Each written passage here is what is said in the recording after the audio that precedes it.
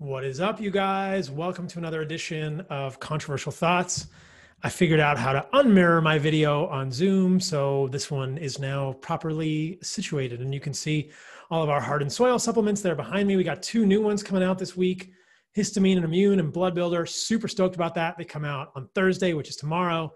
Obviously, my podcast, Fundamental Health, over there. You can see that. So I'm going to throw around a bunch of stuff today, try and keep this to a shorter Controversial Thoughts video, but I recorded a podcast yesterday with Peter from Hyperlipid, and it was amazing. And there were a couple of really interesting papers in that conversation that I wanted to highlight for you guys, even before that podcast comes out. That podcast will be out in 2 weeks. Next week, I have a podcast coming out with Dave Feldman. We talked about his oxidized phospholipids experiment, which is super fascinating. I will do probably a Controversial Thoughts video on lipoprotein(a) and lipids between now and then. But check this paper out. So this is one of the more interesting papers that I have seen regarding the polyunsaturated fat versus saturated fat ideas, and the notion that polyunsaturated fats cause inappropriate insulin sensitivity at the level of the mitochondria, leading to essentially adipocyte hypertrophy versus hyperplasia. But that's many steps down the line. So this is a paper looking at the differential metabolic effects of saturated versus polyunsaturated fats in ketogenic diets. If you skip to the results section, I think I looked at this paper briefly with Tommy Wood. I went over it more with Peter in the podcast in 2 weeks, but I wanted to show you guys this one. The open graphs are saturated. The closed graphs, the gray graphs, are polyunsaturated. If you look at this mean change from baseline, at first glance, you might think that polyunsaturated fats look better because there's more beta hydroxybutyrate. They're making ketones. Ketones are magical, right? There's lower levels of glucose. There's lower levels of insulin. There's lower levels of LDL cholesterol, which we all know causes atherosclerosis. Wink, wink. And there's a further decrease in triglycerides. And if you look at the insulin sensitivity measured, I believe, by a clamp test, you can see that polyunsaturated fats caused increased insulin sensitivity. And we want insulin sensitivity, right? Wrong. If you are doing a ketogenic diet, you do not want to be insulin sensitive. Normal human physiology is that you should absolutely be insulin resistant when you are doing a ketogenic diet. That's the whole point of a ketogenic diet, is to spare glucose for the red blood cells, the brain, the testicles, the ovaries, the adrenals, the kidneys, things like that are more glucose dependent than the muscles. You don't want to be insulin sensitive when you are doing a ketogenic diet. So what's really interesting about this experiment in humans is it illustrates the notion that I have been discussing with Brad Marshall, a little bit with the friendly debate with Ben Bickman, and in the podcast coming with Peter from Hyperlipid in 2 weeks, that saturated fats and polyunsaturated fats do very different things at the level of our mitochondria. If you listen to the podcast with Brad Marshall, you know what I'm talking about here is the F to N ratio, the FADH2 to NADH ratio, which translates into reactive oxygen species, which signal insulin resistance or a stop to the cellular ingress of nutrients, both fat and glucose. And if you have inappropriate continued insulin sensitivity, you will get continued ingress, continued importation of glucose and triglycerides and free fatty acids, which leads to glycogen and fatty acid deposition. Your adipocytes will grow.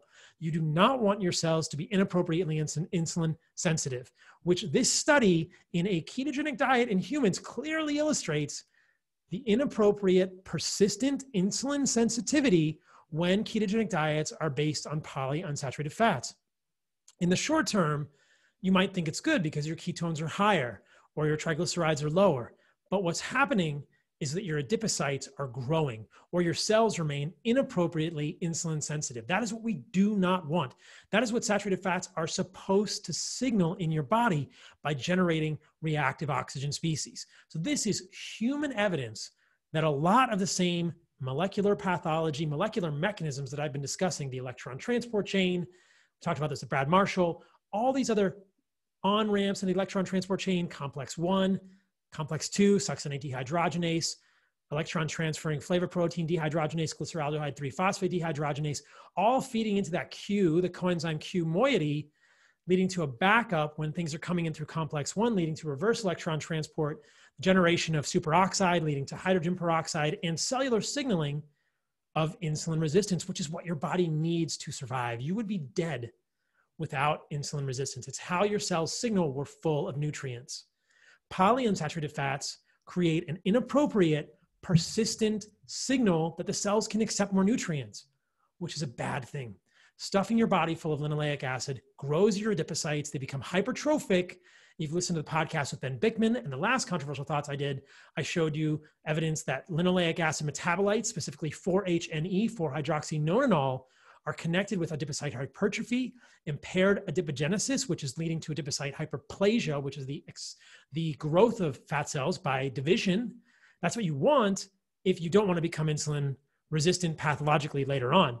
But big fat cells, hypertrophic fat cells, get sick, quote unquote. They release inflammatory mediators, they release free fatty acids, and you get metabolic dysfunction. So gradually, polyunsaturated fats push you along the road to metabolic dysfunction. Now, I'm not saying all polyunsaturated fats are bad in all quantity. They're not a toxic thing, but the amount matters. Excess, evolutionarily inconsistent consumption of massive amounts of polyunsaturated fats, specifically linoleic acid, is a signal to your adipocytes to grow, to become hypertrophic, to limit adipogenesis, to limit hyperplasia, to become big and fat and sick. The button bursts on the pants, you get free fatty acids leaks, and that is when metabolic dysfunction, aka metabolic syndrome, aka diabetes, really starts. And that is a problem.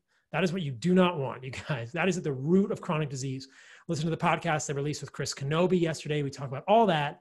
And the real good historical, epidemiological, and anthropologic and interventional evidence that the main driving factor here is excess polyunsaturated fats. You can get that study on polyunsaturated fats and ketogenic diets if you see the reference there, but that is a fascinating thing. Now, because you do not want to remain insulin sensitive when you are on a ketogenic diet. Clear evidence in humans that these mechanisms are in play. This is another fascinating paper. Insulin-induced translocation of CD36 to the plasma membrane is reversible and shows similarity to that of GLUT4. What they're saying here is that if your cells remain insulin sensitive inappropriately when you are exposed to polyunsaturated fats, you are putting CD36 in the cell membrane. Well, what is CD36 doing? CD36 is one of these proteins that is going to be involved in the ingress of fatty acids, free fatty acids, and is going to cause your fat cells to fill up, cause the other cells to fill up with fat. Just like GLUT4 is a glucose transporter that's going to pull glucose into the cell in response to insulin, CD36 is kind of like a fat transporter. So when you're inappropriately insulin sensitive, you are importing excess glucose, excess fats. Your cells don't have the signal that says, stop, I'm done. You're giving confusing signals to your cells by having massive levels of linoleic acid, which we're not supposed to have evolutionarily because they don't occur in nature. They do not occur in nature. So really interesting stuff there. Now, the other interesting piece of the podcast with Chris Kenobi that we talked about was the notion that humans are living longer today, which is just silly. I actually don't think there's any good evidence we're living any longer today. The life expectancy looks like it's longer because we have a lower infant mortality rate, but that's skewing the data. If you live to adulthood, as I talk about with Chris, the length of the life of a human is about the same today as it was 100 years ago. We have more chronic disease than we did then today. That's very clear. And we're living about the same amount of time, but we're living worse. We have less vitality. We have less ability to do the things we like to do because we have more chronic disease. So don't be fooled by the notion that we are living longer today. We are living the same. There is lower infant mortality, which makes it look, the average life expectancy look longer, but humans are still living the same amount. We talked about this with James Clement, the squaring of the morbidity curve, and the fact that, as Chris Ryan has talked about in his books, a higher infant mortality rate inappropriately skews the data towards smaller life expectancies historically, which are actually not representative of the amount of time that humans lived. One of my friends, Chris Meister, sent me some pretty cool articles from a historical source that I'll share with you guys about and I guess a Native American gentleman. So this is from the Evening Telegraph, September 15th, 1870.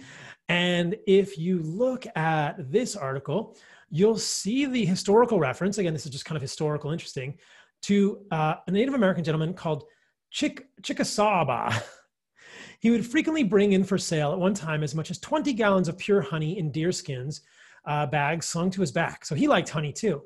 He was always a firm friend of the whites, a man of gigantic stature and Herculean strength. In his 19th year, he took a wife and by her had 2 children. In 1831, she died, and the old chief did not long survive her, dying the same year, aged 93 or 94. This is in 1831. So this says in his 90th year, not 19th year. In his 90th year, he took a young wife.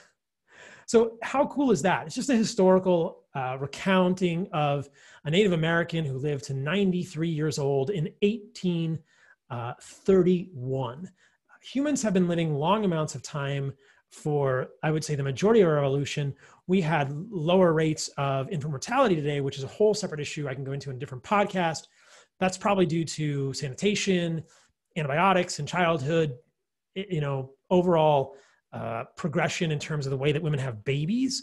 But the lifespan, the health span of humans has not improved, has not. In fact, I'd say it's gotten shorter because the amount of time that we have vital life is now lower due to the massive increase in chronic disease. Listen to the podcast of Chris Sonobi for a whole lot more about that. So one other thing that sort of came up in the podcast with Peter that we didn't have a whole lot of time to talk about was SARS-CoV-2. Now, I haven't been talking about this much recently because honestly, the discussion's just gotten kind of boring to me. I think it's abundantly clear that the things that I've been saying for the last 6 to 7 months are true, that it's our underlying metabolic health that determines how we will respond to this virus. Recent CDC estimates were released showing case fatality rates of less than 0.1%. That's lower than the flu. These are all over the internet. I didn't feel the need to repost, even though I do feel it validates many of the things I was saying from the beginning. Be metabolically healthy. It's all about context. How do you become metabolically healthy? Eat animal foods, nose to tail. Eliminate processed seed oils from your diet. If you guys need more nose to tail nutrition, that's what we do at Heart and Soil. You can check us out, heartandsoil.co. If you need desiccated organs, if you can get fresh organs, that's fantastic. But there was recently this article that I saw on Peter's blog, Hyperlipid. Tucker Goodrich also talked about it, discussing the free fatty acid binding pocket of the SARS-CoV-2 spike protein. What's interesting is that this is linoleic acid. And what they say here is that within this binding domain, there are many linoleic acid needs. And linoleic acid binding stabilizes a locked S conformation, giving rise to reduced ACE2 in vitro. In human cells, linoleic acid supplementation synergizes with CoV-2 drug remdesivir, suppressing SARS-CoV-2 replication, which in a way makes it sound like linoleic acid could be beneficial for fighting SARS-CoV-2. But if you read the end of the paper, there are some interesting things that come out of that as well. We hypothesized that linoleic acid sequestration by SARS-CoV-2 could confer a tissue-independent mechanism by which pathogenic coronavirus infection may drive immune dysregulation and inflammation. Our findings provide a direct structural link between linoleic acid COVID-19 pathology and the virus itself, and suggest that both LA binding pocket within the S protein and the multimodal LA signaling axis represent excellent therapeutic intervention points against SARS-CoV-2 infections. So ultimately, the concern here, which would make sense to me, as you heard in the conversation with Tommy Wood, is that if we are metabolically unhealthy, are we going to have a disordered neutrophil to lymphocyte ratio? Are we going to have disordered immunometabolism? Go back to that podcast if you want to review that. But ultimately, the question is our immune system going to be able to respond properly? And could excess linoleic acid also be enabling SARS-CoV-2 to do what it wants to do? I would certainly not be accepting intravenous infusions of linoleic acid if I were in the ICU or if I were administering them to patients in the ICU. I would very much like to see average levels of linoleic acid in the red blood cells or the serum of people in correlation with SARS-CoV-2 outcomes. I think that would be fascinating. Based on everything that I have learned about linoleic acid, metabolic syndrome, et cetera, I think it is very possible that excess linoleic acid could both be used by SARS-CoV-2 to do its signaling in a negative way and to be needed for SARS-CoV-2 replication in the body. I would not want my linoleic acid levels to be high. Since we are talking about SARS-CoV-2 again, I'll share a couple of other things that are interesting to me. One of my friends did this website, Stop COVID Cold. I think this is a great site. You should check it out. You can check your COVID risk. You can take a quiz, which is actually a really good quiz, which will look at your neutrophil to lymphocyte ratio. And I think this type of thinking about the immunometabolism, the underlying metabolic health that humans can have to prevent coronavirus infection or prevent severe courses with coronavirus more accurately will be what is needed to change. But that quiz there is pretty freaking amazing. While we are on the sort of the tabloid space of the coronavirus conversation, we can find this headline that Elon Musk will not be taking a coronavirus vaccine and calls Bill Gates a knucklehead, if you believe the New York Post. Elon Musk said that he was not susceptible to coronavirus or concerned for the health of him or his kids, which I thought was a bold statement that I would probably agree with. I am not concerned about getting a severe course of coronavirus. I have said this from the very beginning, that if we are metabolically healthy, we will move through this virus with ease. That's what I have seen in all of my friends, everyone that I've known who's had coronavirus. I don't know if I've had it or not. It's possible, but I think that if you are metabolically healthy, if you are thinking about your underlying metabolic health, coronavirus will essentially be a pretty non-issue if you are not nutrient deficient or having underlying issues. The last thing I want to talk about is a paper that I talked to Chris Noby about, but we didn't have during the podcast. It's this one by Clement Ip, Fat and Essential Fatty Acid in Mammary Carcinogenesis. What's fascinating in this paper is that you can look at the final incidence of mammary tumors, percent of rats with tumors, and total yield of rats fed diets containing different levels of EFA. The percent EFA here is the percent of linoleic acid. The dietary linoleate is the EFA in this thing. Now you can see that the total number of mammary tumors skyrockets as you go from 0.5% to about 5% linoleic acid in the diet and then levels off. What's interesting is there is a really clear geometric relationship between the incidence of mammary tumors in rats. Again, it's an animal model, but I think many of these animal models involving polyunsaturated fats are highly translatable to humans because they involve many of the same mechanisms at the level of the mitochondrial electron transport chain, NADH levels, cancer growth. I'll talk more about that in the future. I talked about that in the podcast with Brad Marshall, but that when you get to a certain level, the cancer growth levels off. Well, we can't translate this directly to humans, but what percentage of linoleic acid is in the diet of most humans? It's much higher than this. It's probably even beyond 5%, 10, 12, 13% perhaps. So if all of the humans studied are along the flat portion, a high versus a low linoleic acid consumption might not look any different because there is a leveling off in terms of at least this cancer outcome. I suspect the outcomes may be similar for other endpoints, but this is something I talked to Ivor Cummins about. That if you're studying populations of humans and you're looking at high versus low levels of linoleic acid, the low group had better have a very low level of linoleic acid, as in an ancestrally low level of linoleic acid, which is around the level of less than 2% or fewer calories from linoleic acid in your diet. If you cannot find people in the population, that would be very hard to find outside of someone in this community or a carnivore community or a very astute nose to tail low linoleic acid community. You are not going to be studying a true representation of what I believe to be the spectrum of linoleic acid effects in the human body. So do not be misled by studies of low versus high linoleic acid that do not show a difference if they are all on that sort of flattening out portion of the graph where there's no difference in incidence because they're both still at a toxic level of linoleic acid. So just some musings from this week, some interesting articles. Hopefully that's helpful to you guys. Again, super excited about the release of Gut and Digestion, Firestarter, and now Blood Builder and Histamine Immune at Heart and Soil. You can check us out, heartandsoil.co. You can always email me, Dr. Paul, drpaul at heartandsoil.co. If you have any questions, it's meaningful to me to get more nose to tail nutrition into your life because these are the nutrients that I believe help us thrive as humans. We should not fear animal foods in any way, shape, or form, and there are unique nutrients here. If you can get fresh organs, that's fantastic, but if you can't, I hope that our supplements, which believe me are the highest quality we can find anywhere, and we are developing a US-based supply chain as well, will improve your life. Let us know what you think. Dr. Paul, drpaul, heartandsoil.co. You guys are all part of the remembering. It's something I continue to think about. This concept continues to resonate with me that we cannot ignore. We simply cannot ignore where we have come from as humans. We cannot be we cannot fall victim to the amnesia of 2020. There are so many aspects of what it means to be a human that we cannot forget. So thank you for being a part of the remembering.